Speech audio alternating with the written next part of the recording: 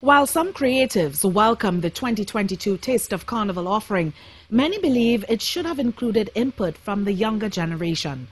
Chief Executive Officer of Caesars Army Limited, Jules Sobion, described the decision to host some version of the festival as bittersweet.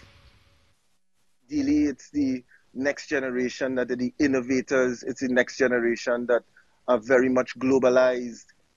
They could have played a very significant role in terms of what we put forward as a country, as an initiative that is supposed to signal what it means to us as our carnival. During a Twitter Spaces hosted by TTT on Thursday night, radio personality Jared Major Penny agreed. He said the older generation should share their knowledge with the younger ones as a way to bridge the gap between the two groups. Because that is what they would have over us. They would have the history. They would know things that I would know as a young man. They would have a lot of knowledge over me.